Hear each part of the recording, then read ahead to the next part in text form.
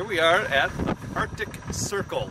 It's taken a little longer because, like everything on this trip, everything takes longer than even the people say. That's okay. So we've had to rent a gas can to carry extra fuel. You can see how muddy the Jeep has gotten just on the way up. We've got about 6.5 hours home, and hopefully we can make it back to turn that in on time. Got to be there by 9 p.m.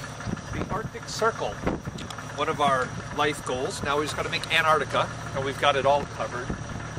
At least some part of the year above here, the sun never sets. Now that was June 21st, we're June 28th or 29th, I've lost track of days. And so it's not going to stay up all night, but it would only be a couple of minutes that it'd be dark this close. And there's a geocache that we found hidden down in some bushes above the Arctic Circle. So this is above the Arctic Circle. I peed above the Arctic Circle. Oh, and it's cold. It's very cold. That's why I'm I mean, it's June something, and it's cold. It's probably only in the 50s, but the breeze.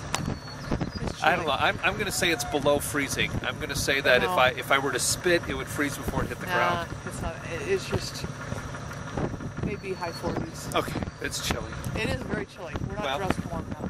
We have got to get on our giddy up to make it back.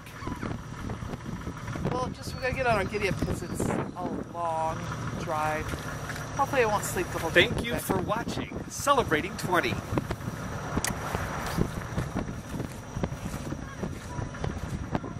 Arctic Circle.